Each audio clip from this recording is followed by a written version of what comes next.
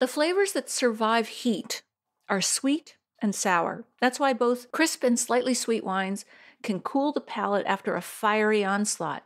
So you think about wines like Riesling and Muscat, especially those from cool climates like Germany, Canada, Alsace, where the wine preserves its refreshing acidity. These wines are the equivalent of diving into the ocean after getting a sunburn, invigorating and soothing for your tongue. Long after you've swallowed, their silver thread of acidity lasts as long as that hot wire of spice in your mouth. They also have complementary aromas and flavors of spices, limes, lemons, green apples, and flowers. Think about the garnishes that often tame the heat in spicy dishes. You'll find those aromas in the wines that go best with them.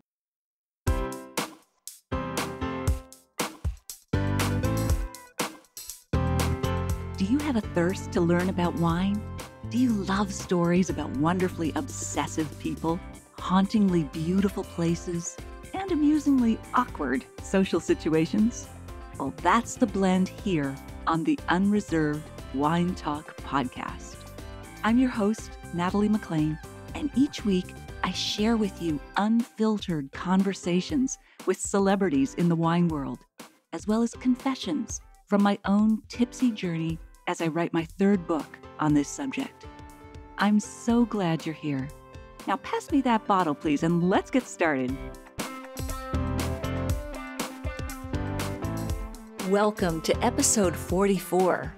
I have some delicious wine topics to chat with you about in today's Unreserved Wine Talk podcast, including how do you pair wine and spicy dishes, especially those with a lot of heat, like Tex-Mex or vindaloo chicken? Why are Gen Xers so different as wine drinkers than millennials, and how is marketing to them changed? And how can you improve your blood pressure and lower your risk of Alzheimer's with wine? I'll include links to my pairing tips, the wines that I recommend for spicy dishes, the article on marketing wine to Gen X, and the research study in the show notes at nataliemclean.com/44. In my Get Wine Smart course that's relaunching soon, I take an even deeper dive into spicy food and wine pairing. I cannot wait to share this with you soon. Before we dive in, I'd like to share a spotlight on a member of our podcast community with you. Hope from Jordan Provisions in California posted this on Facebook. Quote, "Hello, Natalie. I look forward to your podcasts. Thanks so much for sharing your knowledge with me and so many others. Kindest regards, Hope." End quote. Well, Hope, I'm so glad you enjoyed it, and I'm sending you a copy of my Ultimate Food and Wine Pairing Guide. I'm sure you'll find it a handy reference when you're deciding on which wine to drink with your meal, spicy or not. If you'd like a free copy of my Ultimate Food and Wine Pairing Guide, just email me at natalie@nataliemclean.com and let me know what you like about the podcast and what I can do to improve it for you. If you're listening to this podcast on the day it's published, I'd like to invite you to join me for a live video chat on Facebook this evening at 7 p.m. Eastern. We'll tackle questions like, how can you pair wine with Thanksgiving turkey and all the side dishes? What is the new defect in wine called mouse, and what does it smell like? And which wine trends should you absolutely ignore? You'll find me at 7 p.m. this evening, live at nataliemclean.com/Facebook. Pour yourself a glass of wine and join in the chat, or just sit back and watch. All right, let's dive into our topics today.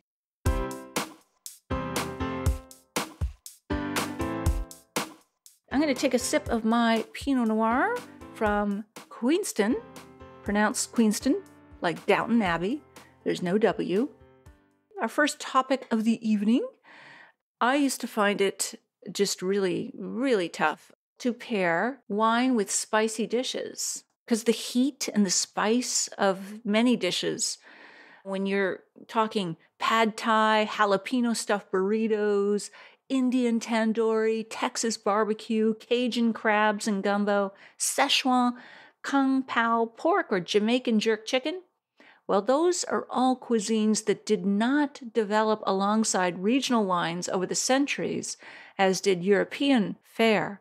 And trying to find wines that will complement food that is all at once sweet, sour, and spicy can be a challenge, but you do not have to cry in your beer or drink beer. So I'm going to have some suggestions for you here, some specific suggestions. First of all, the flavors that survive heat are sweet and sour. That's why both crisp and slightly sweet wines can cool the palate after a fiery onslaught. So you think about wines like Riesling and Muscat, especially those from cool climates like Germany, Canada, Alsace, where the wine preserves its refreshing acidity. These wines are the equivalent of diving into the ocean after getting a sunburn, invigorating and soothing for your tongue. Long after you've swallowed, their silver thread of acidity lasts as long as that hot wire of spice in your mouth. They also have complementary aromas and flavors of spices, limes, lemons, green apples, and flowers. Think about the garnishes that often tame the heat in spicy dishes. You'll find those aromas in the wines that go best with them. With mildly spicy dishes, you can drink dry whites like New Zealand Sauvignon Blanc, Australian Riesling, Italian Pinot Grigio, Alsatian Pinot Blanc.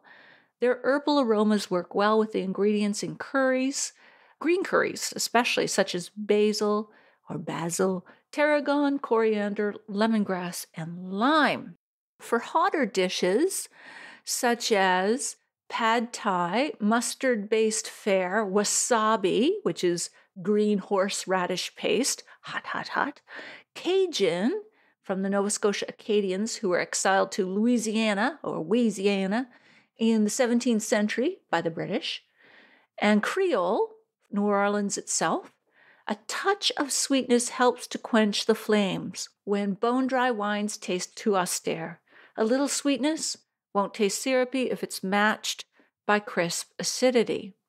Try German Rieslings, especially those labeled from the first two categories in the range of semi-sweet to sweet. So Cabinet, Spätlese, Auslese, Baron Auslese, and Trockenbaron Auslese. I love that I can say those words and they just roll off my tongue. Moselle region Rieslings in Germany tend to be lighter in body and alcohol and therefore better with these foods than those from, say, the Rhine. For wines from other countries, look for off-dry on the label or a sugar code of 1 to 3, as 0 is completely dry. Dessert wines are about, they start anywhere from 5 to 10 and go higher. For this reason, rosé and white Zinfandel also work well. Yes, I said white Zinfandel. That's not an error. These work really well with sweet and sour Chinese sauces and ingredients like pineapple, coconut, and sweetened yogurt. Capsicum is the compound in chilies that makes them hot. It doesn't wreck the wine's flavors, but it does diminish our perception of them. So it's that sensation of, what do they call it? Synesthesia or whatever. You know, if you rub peppermint oil on your neck or anywhere, it feels cool. Or if you eat a mint, if you have a mint, peppermint mint, it feels cool. The mint itself isn't a cold temperature. It's a chemical reaction. It gives the sensation of cooling. Capsicum in chilies has that effect, but it's the heating effect. And so what we want to do is temper down that feeling, perception of heat with cooler wines.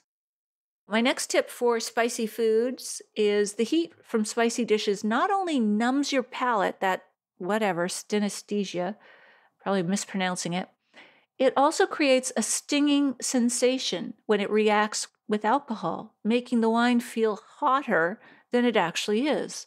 High alcohol wines are like lighter fluid to a campfire. The flavors of both the wine and the food go up in smoke. Salt, prevalent in soy sauce, oyster sauce, and fish sauces, also accentuates alcohol. So look for lighter-bodied wines with an alcohol content of less than 12% if you can. These come from cool climate regions like Germany, Alsace, Canada, because the grapes don't ripen as fully as they do in hotter climes. So my next tip on spicy food and wine is Gewürztraminer, which is harder to pronounce than it is to drink.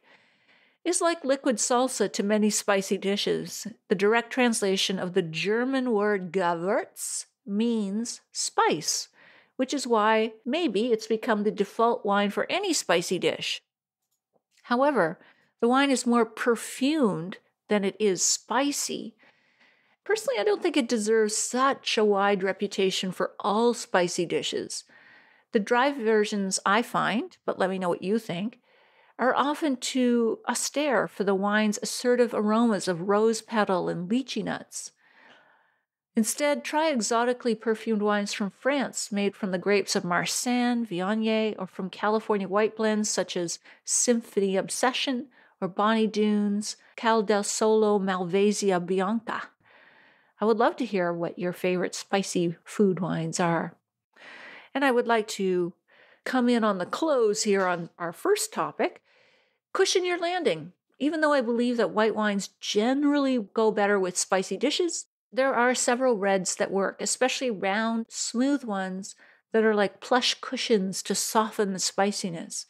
These absorb the heat without overwhelming the flavor of the food and work well with mild Indian tandoori, chicken tikka, marsala, and gentler curries. Plummy reds with subtle tannins are ideal, like Chilean Merlot, California Zinfandel, French Beaujolais and Gamay, Pinot Noir from a variety of regions.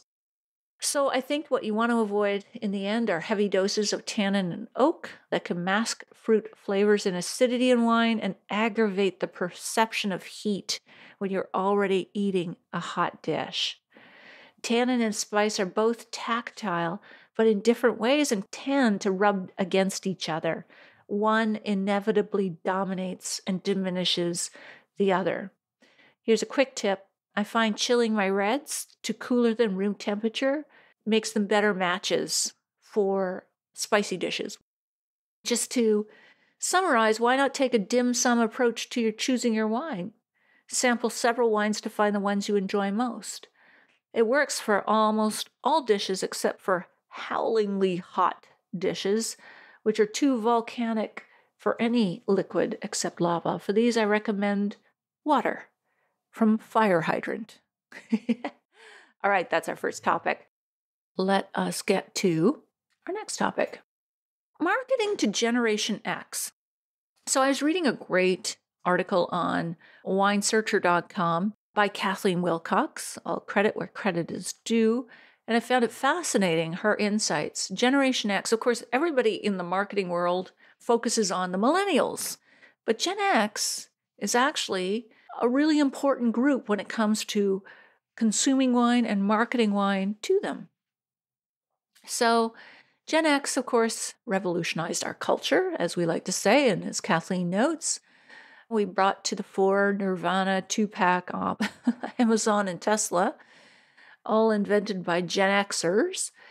And this generation came after baby boomers, but before millennials, sandwiched in between.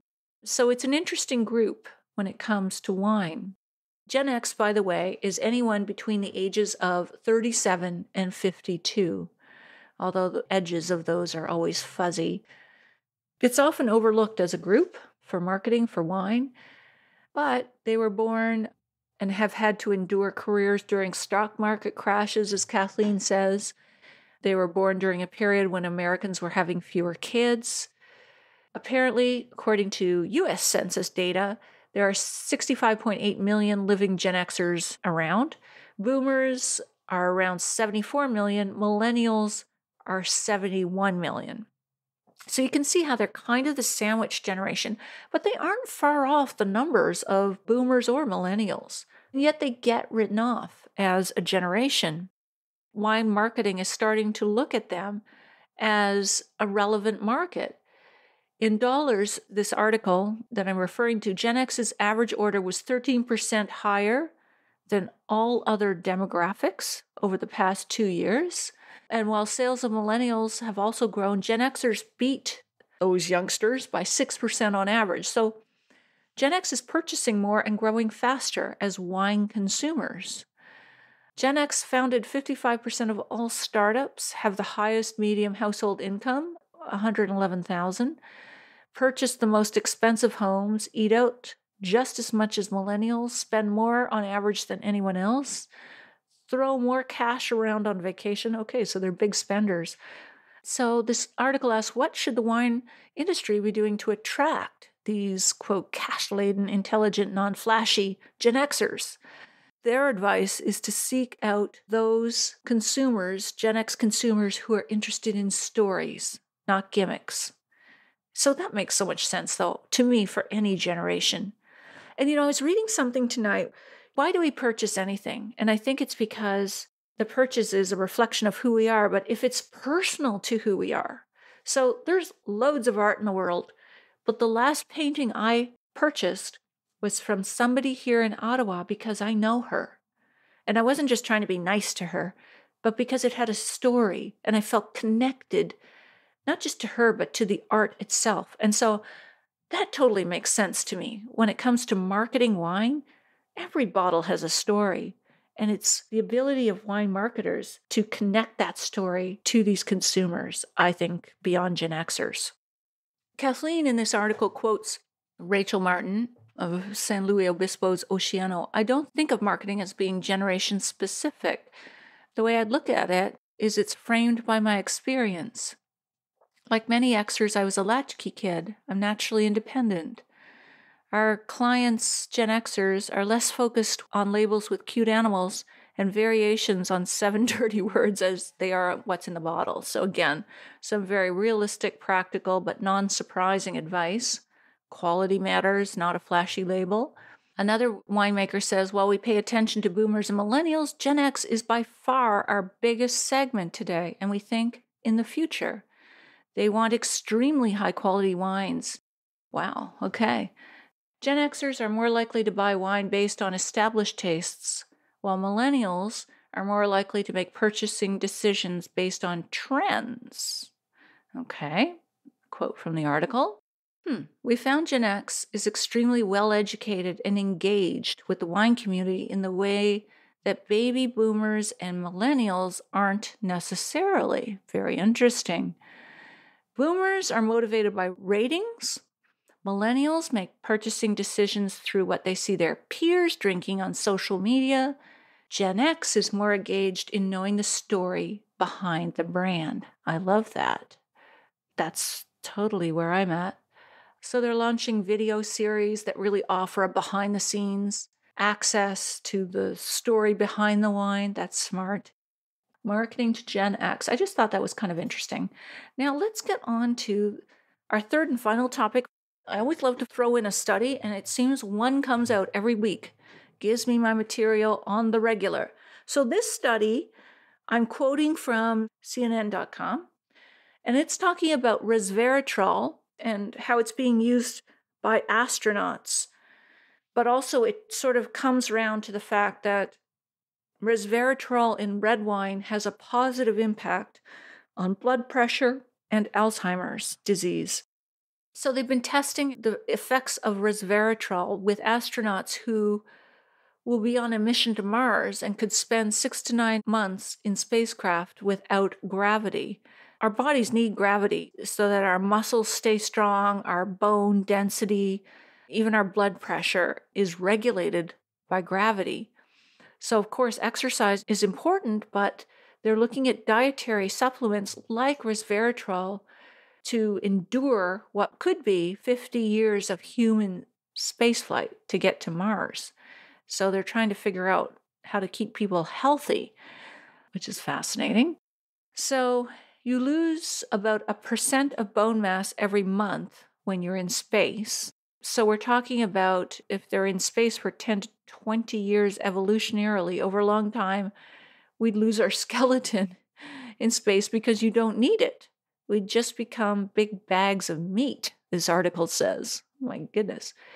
To endure long-duration missions with no exercise, they need to build in these supplements. They do have an exercise regime and machines on board in the space station, but they're looking toward resveratrol. And a new study has found that resveratrol, the antioxidant and compound found in the skins of wine grapes, or grapes, all grapes, could be part of a dietary strategy that keeps astronauts strong on Mars. Resveratrol can be found in red wine because of the grapes used to make it. Interesting. What they're saying is that resveratrol is an anti-inflammatory, an anti-diabetic, and an antioxidant. So that's why it is so powerful for both blood pressure and Alzheimer's. It's fighting off inflammation, diabetes, and oxidation, which are the prime causes of those diseases. They, of course, tried it on rats first and found positive results. Of course, that doesn't always mean it's going to translate to humans, but they're very much looking into that as a way to promote muscle growth in diabetic animals by increasing insulin sensitivity and glucose uptake by the muscle fibers. Anyway, without getting too technical there, I find that interesting. So let me know, what other topics do you want to cover in the future? I would love to know. I am gearing up to relaunch my Get Wine Smart course this fall. I'm very excited. I'm going to be launching a new webinar about that, where I'll be teaching you how to avoid 5 very prominent food and wine pairing mistakes. So stay tuned for that. I'm so glad you joined me. Bye for now.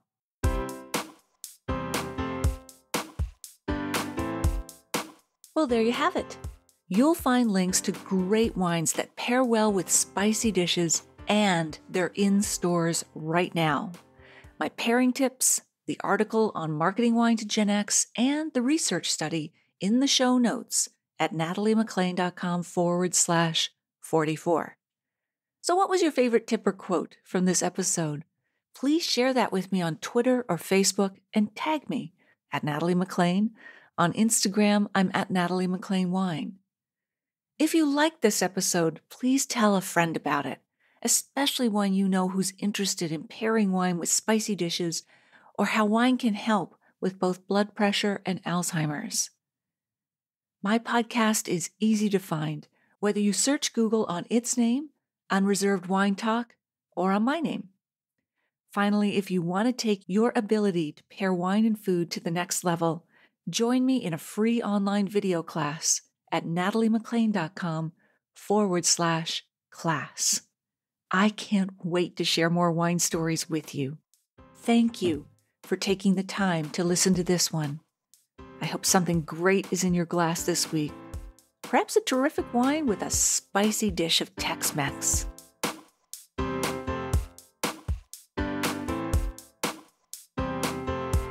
You don't want to miss one juicy episode of this podcast, especially the secret, full-bodied bonus episodes that I don't announce on social media.